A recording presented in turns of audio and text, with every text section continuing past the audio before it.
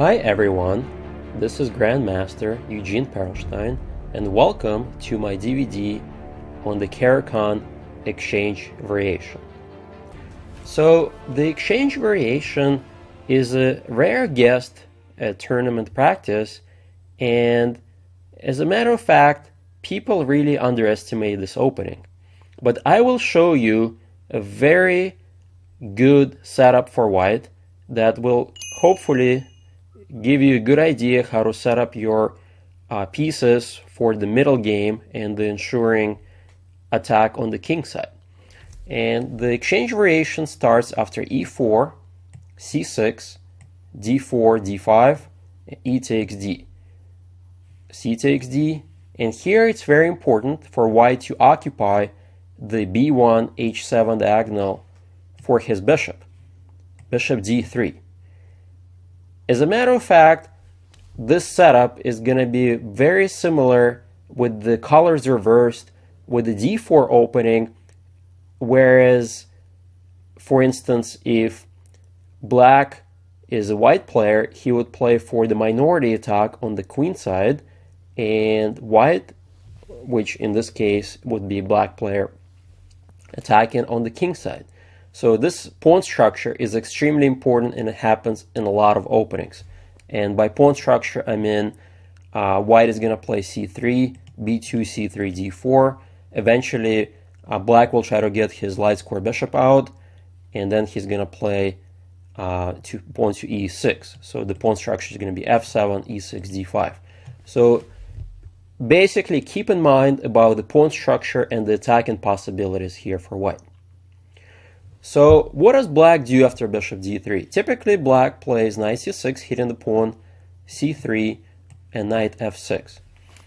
A lot of opening books don't pay much attention to the exchange variation, and they say that it's totally harmless for black. But in reality, if white is a well-prepared player and you know the ideas, then you can really get a very good game with attacking possibilities. As a matter of fact, none other than Bobby Fischer used this setup against the super solid Tigran Petrosian, and he managed to win a very nice and instructive game that we will go over later in the series. So what does white do now? Well, obviously you have very nice diagonal for this bishop. What about the c1 bishop? And here, before you even get the knights out, you play bishop to f4. And again, the key is to get this diagonal and fight for the e5 outpost. This is the theme of the setup. Well, black in turn tries to get the bishop outside of his pawn chain. I should also mention that e6 doesn't make much sense. You're locking your bishop in, and white is simply going to play knight f3, castles, the other knight comes to d2, eventually you're going to play knight e5 and just have a free hand on the king side. Pretty powerful attack. So, alright, so let's say black plays bishop g4, hindering the development. If knight f3, then the knight is pinned, and black can simply play e6. So here, white usually plays this tricky move queen b3, immediately trying to point out the weakness on b7. And black has three main moves to counter it. Knight a5, and this is the famous Fischer-Petrosian game that we're going to take a look at the next part. There is also queen c8, and which is a kind of big chapter, and queen d7. Both of them are very similar, and white's plan doesn't change. I should also mention that queen b6 is definitely not a big deal. You can, of course, trade queens, ruin black's pawn structure, or you can even allow black to take on b3, so you can take with the a pawn and open up your rook.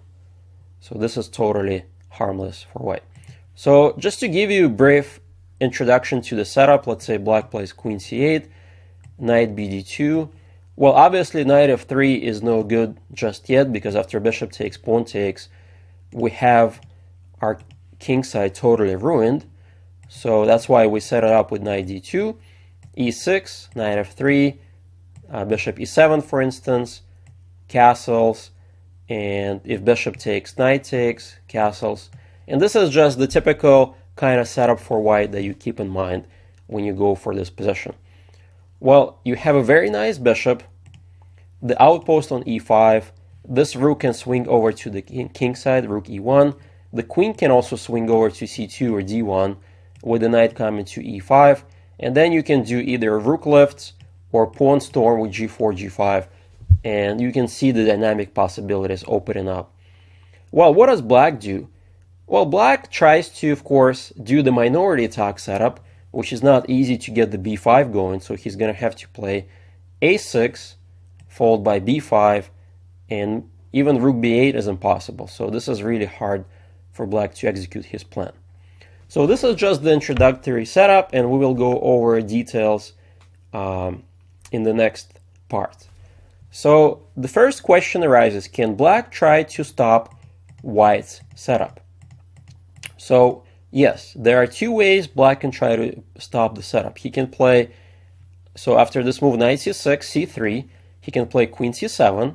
Notice stopping this move bishop f4. And white has actually a number of ways to counter this move queen c7. The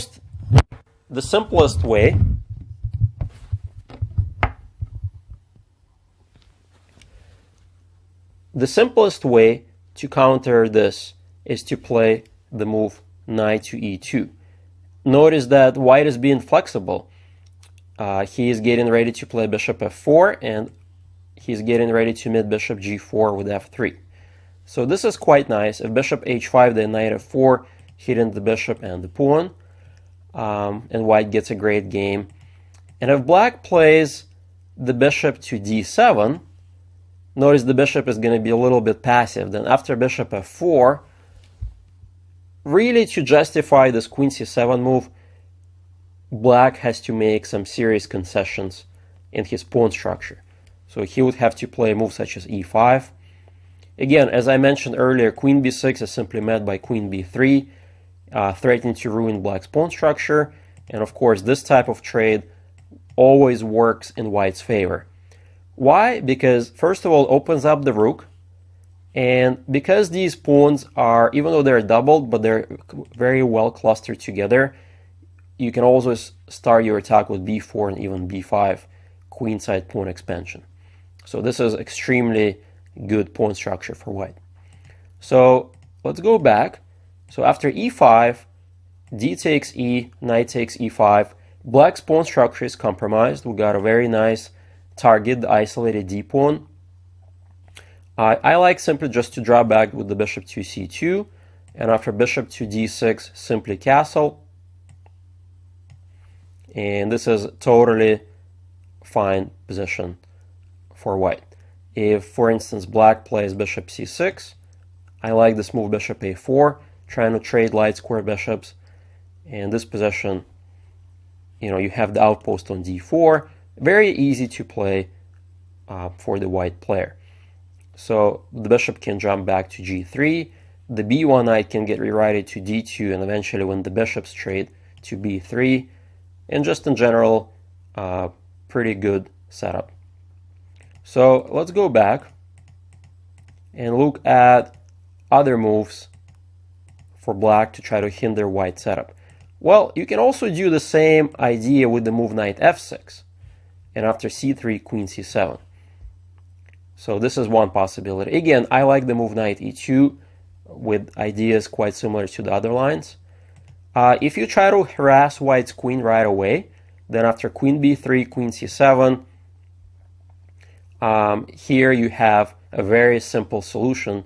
You can simply play h3, bishop h5, g4, bishop g6, and now after bishop takes g6, h take g, it looks as though white's pawn structure is ruined on the king side, but there is tactics. g5, x-clamp hitting the knight, and guess what? Whenever the knight moves, we're going to win a pawn, and here black doesn't have sufficient compensation for the pawn. For instance, if knight c6, bishop e3, e6, queen f3, bishop e7, h4, and castling not only castles into the attack, but also don't forget white is up a pawn. So this is just really bad for black. So this approach doesn't quite work. And finally, let's take a look at a different setup where black tries to fianchetto his dark square bishop. So after e4, c6, d4, d5, e takes d, c takes d, bishop d3. Black can try to fianchetto his dark square bishop after inserting the moves knight c6 or knight f6, or just after knight c6, c3, g6. But if you really think about this idea, it doesn't make much sense. You're trying to fianchetto the bishop that's going to look at this wall in terms of the b2, c3, d4 pawns. And so here I simply like the move knight f3, bishop g7, castles.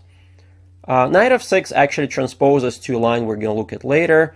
The tricky move here is the move knight to h6, which looks a little bit odd. Why would you move the knight to the side of the board? But there's actually some concrete ideas behind this move.